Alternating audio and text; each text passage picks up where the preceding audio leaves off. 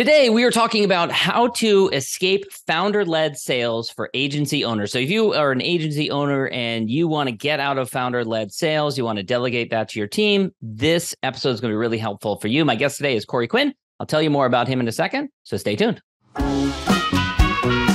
Welcome to the Smart Business Revolution podcast, where we feature top entrepreneurs, business leaders, and thought leaders, and ask them how they built key relationships to get where they are today. Now, let's get started with the show. All right, welcome everyone. John Corcoran here. Thanks for tuning in. I am the host of the show, and you know, if you've listened before, which of course, hopefully you have, we've had all kinds of great guests on this program, including CEOs and founders and entrepreneurs from companies like Netflix and Kinko's, YPO, EO, Activation Blizzard. We've had Redfin recently. We had Grubhub. Go check out the archives. Lots of great episodes in there. And if you are interested in the topic of how to grow and scale an agency, a digital agency, Carl Smith is a great past guest I had on there. David C. Baker, Roger Herney. Go check out the archives. You can look for some of those episodes and find them in the archives. And of course, this episode brought to you by Rise25, my company where we help B2B businesses to get clients, referrals, and strategic partnerships with done-for-you podcasts and content marketing. And you can learn all about what we do by going to our website, which is rise25.com, or email us at support@rise25.com. All right, and I'm excited about today's guest, introduced to me by my business partner, Dr. Jeremy Weiss, who introduced him. And his name is Corey Quinn. He's a Fractional CMO and go-to-market strategist. Corey Quinn Inc. is the name of his business. He's also a seasoned entrepreneur. He and I graduated from college the same year. Both went to UC California, different campuses. He went to Santa Cruz. I went to Santa Barbara. And he's a seasoned entrepreneur, sales leader, marketing executive for about 25 years. He's kind of found his niche in helping agency owners to get out of founder-led sales, as I mentioned in the preview. And really fun fact, in his last agency, Scorpion, where he was CMO, he and his team took revenue from 20 million to 150 million in just 7 years, which is a phenomenal result. So we're going to talk all about what that was like. And also be sure to check out his podcast, which is the Vertical Go-to-Market podcast. And he's got a forthcoming book that's going to be coming out soon, which we're going to talk about in a second.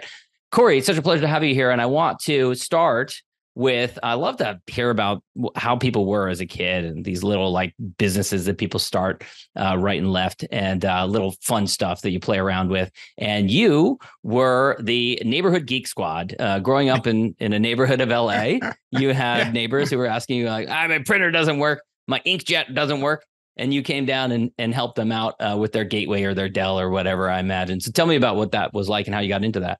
Yeah, so I, at a very early age, my parents bought me an Apple IIe, and I was sort of raised on the computer, learned how to play games and code in BASIC, and so I was sort of a real natural when it came to technology, and began to just get random requests from folks whose printer was offline, or they couldn't dial up to the internet, or they're struggling with AOL back in the day, whatever that was. And so that led to me running this little business that it was basically just me, and I would put flyers up around the neighborhood, letting people know that if they are having a challenge when it comes to their printer, their computer, internet, anything, that they can call me. And that kept me pretty busy nights and weekends. It was pretty good gig. So some real grassroots founder-led sales there in those early days. Were people calling you off of these flyers you put up on telephone poles? They were. And it was sort of within a very small radius of my house, so I wasn't going too far out. But it definitely, like I said, it kept me busy, and it gave me some nice pocket cash. And were your parents happy about this, or were they like, "Whose house are you going to?" Like some random person who called you because of a flyer? This is between high school and college, so I was not a super junior kid running around these random houses. Probably just happy that you're making some money. And so you go off, and you were a proud banana slug at UC Santa Cruz, where my sister-in-law Leanne went, and I went to Santa Barbara. And what I think is really amusing here is this is natural. It was in the .com boom. You're in Northern California. Like every kid who gets a BA in cultural anthropology, the next step is let's start a .com. And so you go and you raise $6 million for something called Cast Pro. What was Cast Pro? First, before I mention that, we should talk offline about the crew at Santa Barbara, because I had a ton of friends who all came from my school. The schools I grew up with all went up to Santa Barbara. So I bet we probably know some people in common. Yeah, that's it. So we'll have to do that. It's after the interview, but. Yeah, so coming from a technology background, I made a family friend who was also very technologically sort of savvy, and we were both very eager to launch a business. We wanted to raise a bunch of money, and the impetus behind it was this idea of webcams. So back in the day, they're still around today, where you could log into a specific website and look through a camera through the internet. And so, okay, so not the webcam that we're talking on right now, but like webcams that are trained on the national park or something like that, or a surf break or something. Okay. Yeah, it was. And so for us, it was bars, and the big idea. Okay. The big idea was, well, naturally you were in college, so that's and so the big idea was we would have a network of bars that would be online. You can go to our website and check out like what's happening at the local bars before going out to see if there was a scene there, if it was empty, and so on and so forth. Okay. What we learned pretty quickly was that the bar owners were not that interested in having live streams coming from their bars for various reasons, as you could imagine, but ultimately, that wasn't the idea that helped us to raise the money. What it was we adopted this idea from news vans. So you know, like these news vans that have the telescoping pole that goes up with the antenna. Well, it turns out about that time there was an innovation in microwave technology, which was digital microwave, which allowed us to be able to shoot live video on location. Encode it on location and then stream it wirelessly to a server. It could be broadcast out. And so this is really interesting because my father actually was in TV news. He was with KCAL 9. He was an entertainment reporter in the 90s. Nice. You probably around the time you were there. Yeah. I don't know if this is related to this, but there was a change. I don't know if it was in the law or what, but we were big fans of the Washington Commanders. Then the Washington Redskins.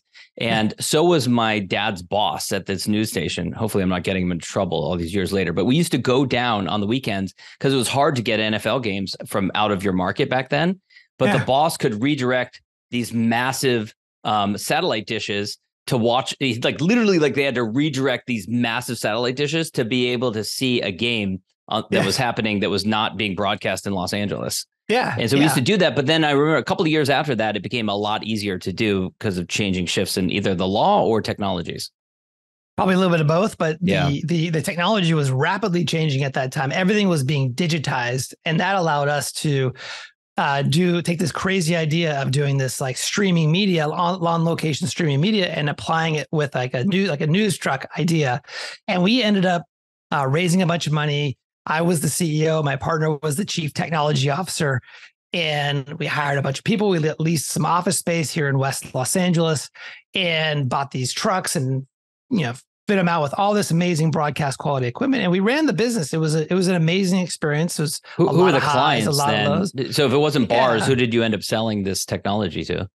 So we had a sort of a variety of clients, but if I was to group any of them, it would be live concerts. So we did K-Rock Weenie Roast, which is a big sort of K-Rock is a big news radio station here in Los Angeles. Yeah. And every year they'd throw this amazing concert with just all these headliners. And so we got to be the company that came on location and would take the feed from the concert. We would broadcast it live on krock.com. And we would do other types of live music events. We also did things like city parades, like the city of Garden Grove. They had their annual 4th of July parade. So we would broadcast that to the local audience. And this is 99, 2000, 2001 time period. This is kind of, I think, before broadband. This is before a lot of people have reliable internet. This sounds really like a bit ahead of its time from a user's perspective, from the end consumer. Did you find, was that a struggle with getting people to be able to watch it? You nailed it, John. So the Okay. challenge was Yeah. we were pumping out broadcast quality streaming media, but people were dialing up to the internet with at the Couldn't time, a watch it. Yeah. 56K modem, Yeah. right? Yeah. The dial up noise that's Yeah. classic now. And so their ability to enjoy the stream was very, very low. And so they would get a frame refreshed every couple seconds. And so it was not the right medium based on the limitations of bandwidth. Interestingly, this is about the time when Mark Cuban sold his company, broadcast.com, to Yahoo, I think it was, for $300 some odd million. The difference for his platform is that it was all audio. So it's not as bandwidth intensive. If you look back on that, I can see why you went after video. You say, oh, this is a revolution. This is an amazing technology. People are going to want to watch video, but you're just ahead of your time. Yeah. And if you made that decision, maybe to pursue audio instead of video, maybe you would have been Mark Cuban. Do you say that to yourself, or do you, or is that a harsh thing to even think back on? No. I mean, it was, I'll tell you, I remember back then my ego was huge and I was convinced I was going to be on the cover of Fortune magazine as the next, me and my partner, the next prodigies, the future of the web. We had all these big visions for ourselves, which basically tells me now that I wasn't ready to build the kind of company that was needed. And so, to a certain extent, honestly, my ego, was really tied into the success of that. And when it did fail, it was really hard on me. Yeah. Like I had to sort of, really go through kind of an ego death, if you will, because I was so excited about what this could mean to me. And of course it didn't work out that way. Yeah. Yeah. If you look back, other than, talking about the fact that you're just too early, that the technology wasn't there yet, what are some other things are there anything else that you wish you'd done differently? So I had one experience that I share from time to time, which is I had one of my best friends from my childhood. His name is Max, and he was working in Hollywood at the time. He was building his career working on movie sets, and he sort of made his way up that. And I had convinced him to come work for my company and effectively leave this other career behind. And he ended up doing that. And through a series of events, he was not very happy there, and he was in a tough position where he was not happy with the company that he was now working with, my company, and he couldn't go back to his former sort of career. He kind of burned that bridge a little bit, and so that ended up ultimately ending our friendship and our relationship, which is one of those things where businesses and money are important in life. And I guess the lesson that I learned was that when you bring friends and family into business, especially higher stake businesses, you're putting that relationship at risk. Yeah, it's a good lesson. Now, you eventually found your way into business development, sales, and marketing for agencies in kind of this period of time, this purgatory that you were in after the business failed. You said you had an ego death and you kind of figure out what you're going to do next. One of the stops along the way was you were working for ultra high net worth individuals, working out of the top floor in the highest building in downtown LA.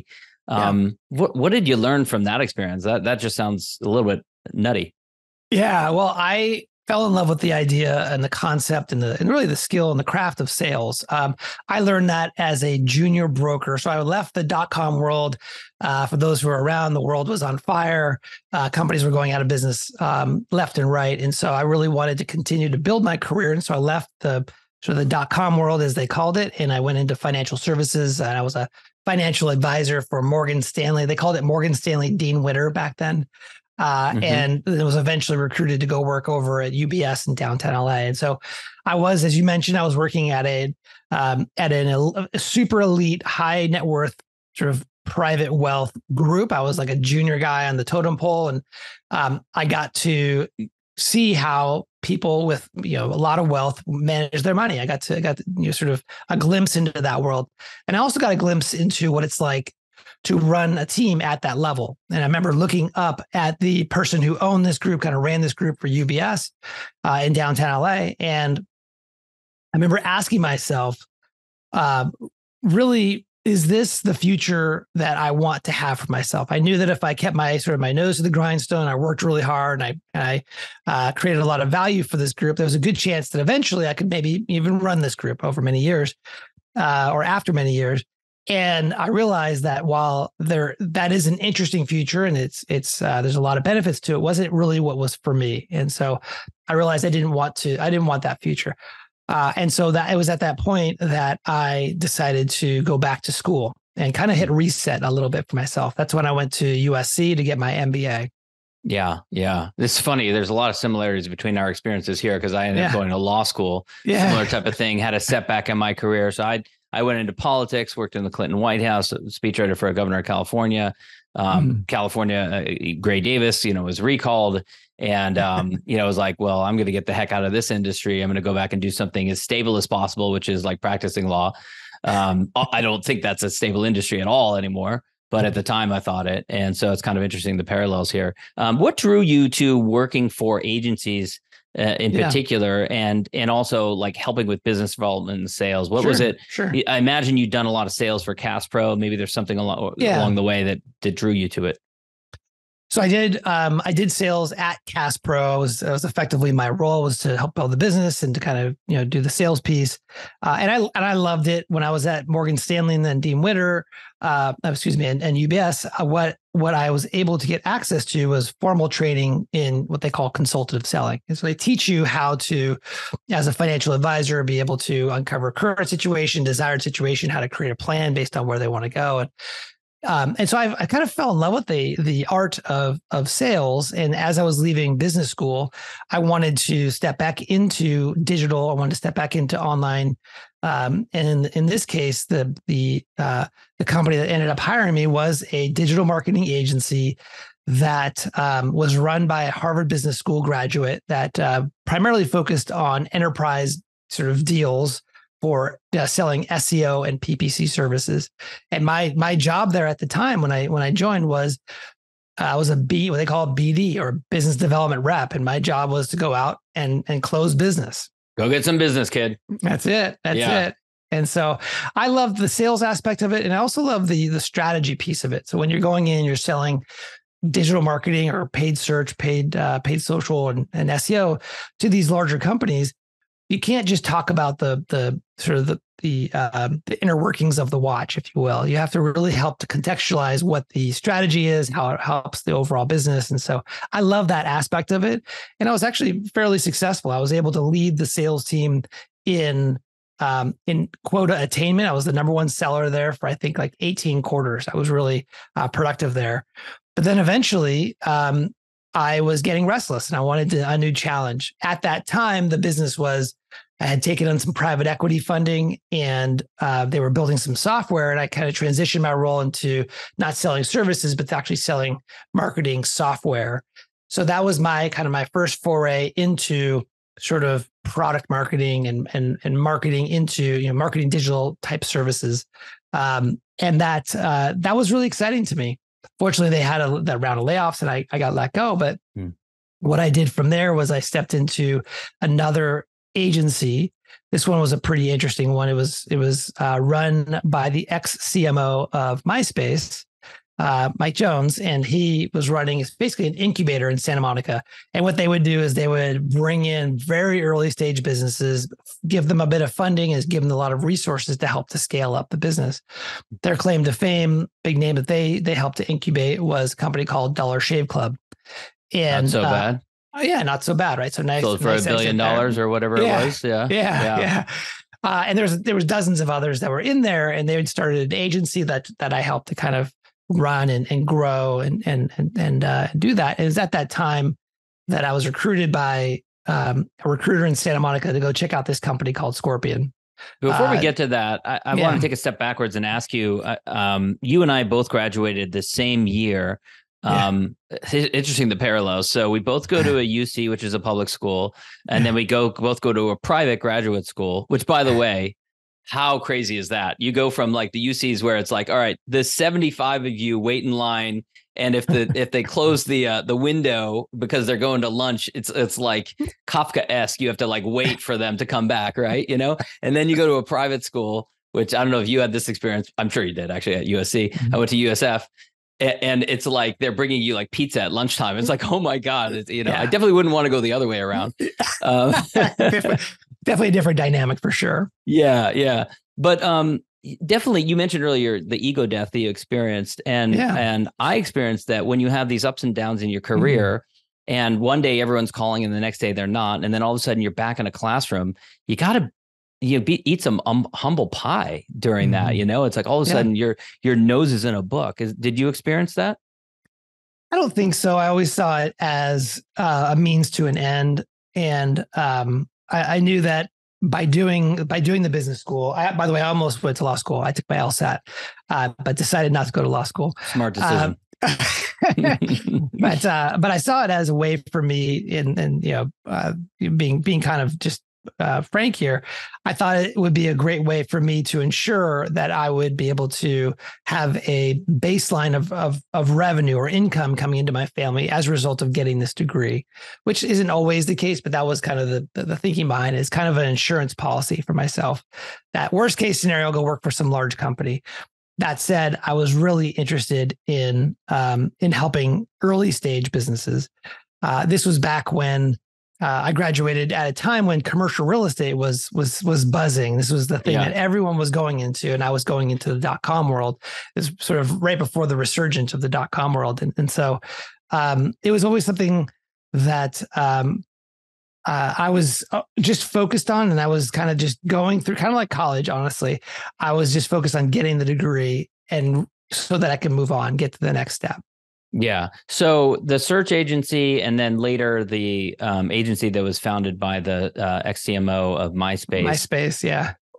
Reflect back on those experiences, and particularly as it relates to the work that you do in helping agency owners to get out of founder-led sales. So in both the cases, the search agency and the incubator is called Science, and we called it Science Growth Labs, the agency. In both those cases, the founders were the rainmakers. Everyone was dependent on the founder of the search agency, who I mentioned was a HBS, Harvard Business School graduate. He had direct lines into the CMO of Lululemon and to Remax and all these great enterprise brands. And this other agency that I worked for, he had direct lines into a ton of businesses. And so there was, despite us trying to build up additional sales through our own means, what we always defaulted to was, let's see what the founder brings in. And they were so talented at doing that. It wasn't until I found a company called Scorpion. As I mentioned, I was recruited to go work over there. And what I found was a business that was growing rapidly. They're doing about $20 million. They had an 8-person sales team. They all drove nice cars, made a lot of money, and didn't have to work very hard. And the reason why was because they had the phone was ringing off the hook. I mean, not literally, but it was all these inbounds coming into this sales team.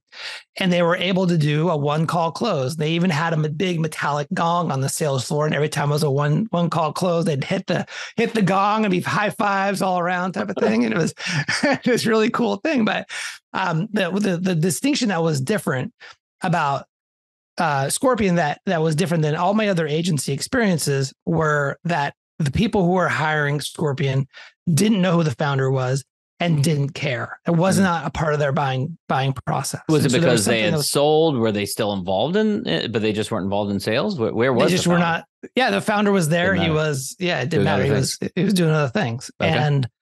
And what that was is that, again, by the time I joined, they had already built a name for themselves, or were building a name for themselves in the law firm industry. They had focused a lot of the business into concentrating on getting new business from personal injury attorneys. And the way that a personal injury attorney would look, a lot of them are very super competitive, and they want to dominate their category or their neighborhood. And so they'll search up their competitors and see what their competitors are doing. And they'll eventually come across a Scorpion website, a Scorpion client website. At the bottom of the Scorpion client website would be a link to the Scorpion's website, should eventually end up in a phone call. And so as a result of this expertise, what it turns out that these attorneys what they really wanted is a partner who could help them to grow their practice. That did not include knowing the founder of Scorpion. That was not a buying criteria for them. Yeah. Now, since I practice law, I know that one of the challenges in selling to lawyers is that lawyers, for whatever ridiculous reason, would rather buy marketing from another lawyer. How did you overcome that challenge? Yeah, I think it was in the case of Scorpion, before I had arrived there, the kind of the startup story behind this agency was a couple guys, they just got the yellow pages and they started going through the A's, and they got to attorneys, and they were cold calling attorneys, seeing if they wanted a website, and they got a lot of attorneys, and eventually we're good. We're done. We just stay here. They stayed busy. Exactly. Yeah. And as a result of that, there was enough what you can call like social proof or evidence that Scorpion was good enough at providing results to overcome that objection. Yeah. And honestly, there was back in these days, I joined in 2015. The agency started in 2001. And so a lot of years of proof. A lot of years. And there weren't a lot, right? There weren't a lot of well-known attorneys who were also providing marketing services. Today, that's different. But so that wasn't a big competitive threat. Got it. You gave away a Tesla?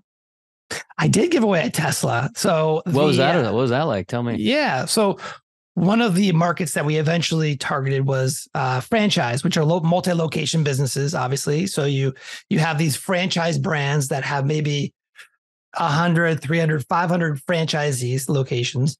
And so what we would do from a business perspective is that we would target the franchisor and we would get the entire franchise business. So it was a relatively high dollar figure account for us to go win.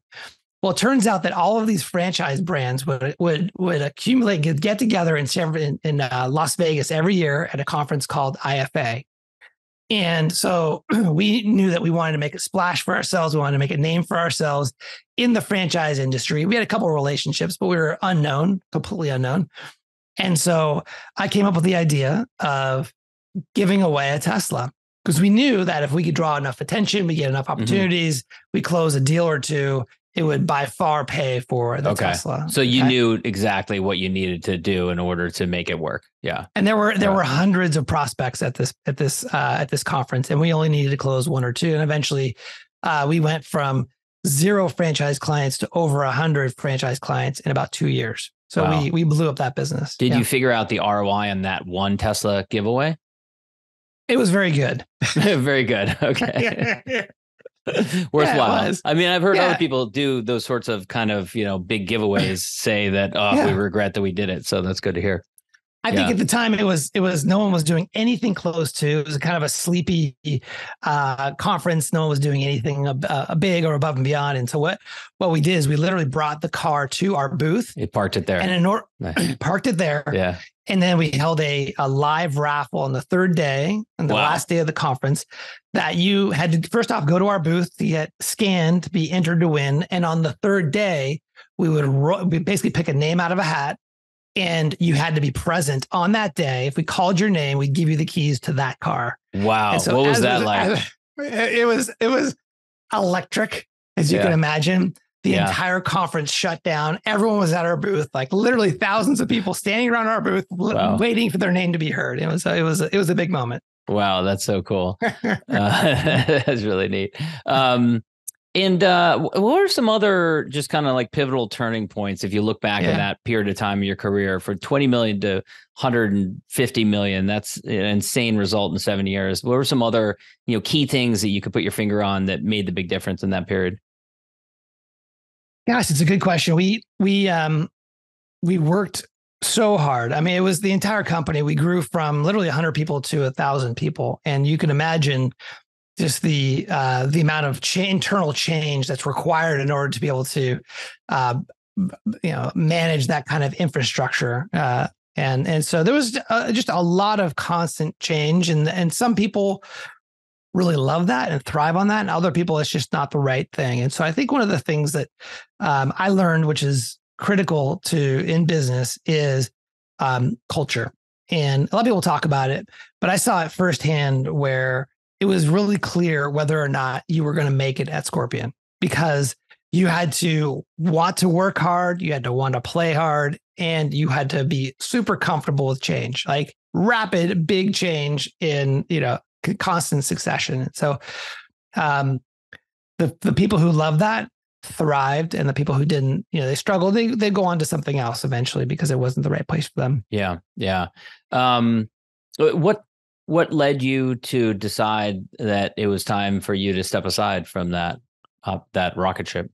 Yeah. So the business was still growing. We were complicating our world a little bit in that we were wanting to build software. We eventually brought in a private equity partner, minority stake, but a private equity partner to help fund a lot of the growth. And at that point, things started changing rapidly. Mm-hmm. And I think that was kind of after a while, that was a signal to me that maybe this is my time to move on to something else and go explore some of my other interests. Mostly wanting to get back into the entrepreneurial pursuits. Yeah. And so talk a little bit about how you decided to focus on the founder-led sales, helping digital agencies to get out of that. So what I've found at my time, across my entire career, but also just at Scorpion specifically, just the power of focus, how it is instrumental in really creating a lot of the scale that a lot of agencies that I've seen struggle with. And since my time there, I've interviewed dozens of agency owners who, like Scorpion, focused on a vertical and has seen a lot of growth, a lot of success. They maybe have sold their business for great valuations. And so I really wanted to find a way to study that and to get good at helping other agencies, maybe who are more of a generalist, who are serving businesses of all shapes and sizes, who are struggling with scaling and getting to the next level, really helping them to leverage, again, my experiences at Scorpion, but also before and after that, to help them to transition their business from a generalist to a vertical market specialist. And that you've kind of wrapped yourself around this idea of the deep specialization. Talk to me a little bit about some of the challenges that you come across with the agencies you've worked with that haven't specialized enough. Sure. So there's this idea, and I believe in it. It's like the riches are in the niches, right? And this idea of niching down is very popular. A lot of people talk about it because it's powerful. It's a great principle. I think the thing that separates the agencies who do it well from those who don't are the ones who are dabbling in niching down, meaning, well, there's a lot of attorneys. We'll put up a page on our website. We'll put together some copy and a really strong sort of offer with a great guarantee, and we'll see how it goes. I've seen that fail a lot. And what I see work really well differently is to find an industry or a vertical that the founder actually has some level of emotional investment in. It could be because there's a familial relationship, meaning like someone in the family is an attorney in this case, or maybe someone in the agency is an ex-attorney, and there's some depth to the interest in targeting a vertical, because the focus is one thing, and the strategy and how to grow an agency targeting attorneys is all well and good, but you really, that third ingredient, which is really the care, is what's needed, in my opinion, to really create long-lasting results through this idea of specialization. I didn't prompt you beforehand. I usually warn my guests beforehand, but I'm going to ask it anyways. So sure. I have a final question that I ask, and I think you'll be fine with it. So I'm a big fan of gratitude. I'm a big fan of expressing gratitude, especially. I knew this was coming, by the way. I've been listening to your episode, then. So I'm good. You're good then. So I'm a big fan of kind of expressing gratitude, especially to those peers and contemporaries, maybe mentors that helped you along the way. You mentioned business partners, you mentioned investors, you mentioned mentors. Who would you want to shout out and thank? The first person that comes to mind when thinking about this question is my wife. And the reason why she comes up, it's funny, actually. Before I started at Scorpion, I was at this other agency, this company Science, and I was entertaining offers from a number of companies. And I remember there was two companies that I was looking at. One was Scorpion, the other one was this other business. On paper, this other business was the sure thing, right? It was the right thing for me to do, but there was something about Scorpion. And I remember my wife and I, we were in a heated discussion, over dinner in Santa Monica at a Mexican food restaurant, high-end Mexican food restaurant. I had a couple of margaritas. She was pregnant at the time. And I remember it just being like a real sticky conversation around like, hey, I know that this other company sounds great, but there's something about this company. And she was like, okay, I don't know if I am pregnant and I'm going to be, we're going to be having a family. It would be nice to do something that's a little more conservative. In any event, she ultimately supported me in this decision. And as a result of this decision, it obviously worked out really well for me. And throughout the years, and especially in this transition out of, let's say, corporate life. I mean, Scorpion was a 1,000-person company. We were doing $150 million. It's a relatively stable gig.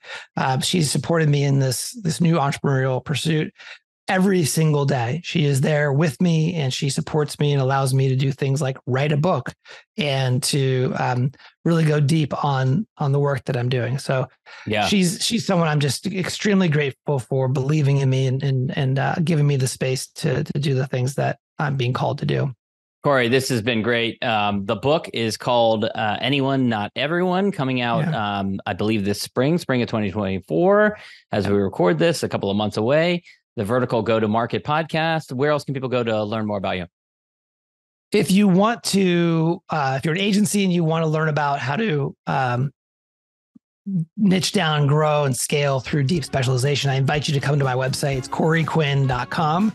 And you can sign up for my daily newsletter where you'll get actionable tips 5 days a week. Awesome. All right, Corey, thanks so much. Thanks, John. Thanks for listening to the Smart Business Revolution podcast. We'll see you again next time, and be sure to click subscribe to get future episodes.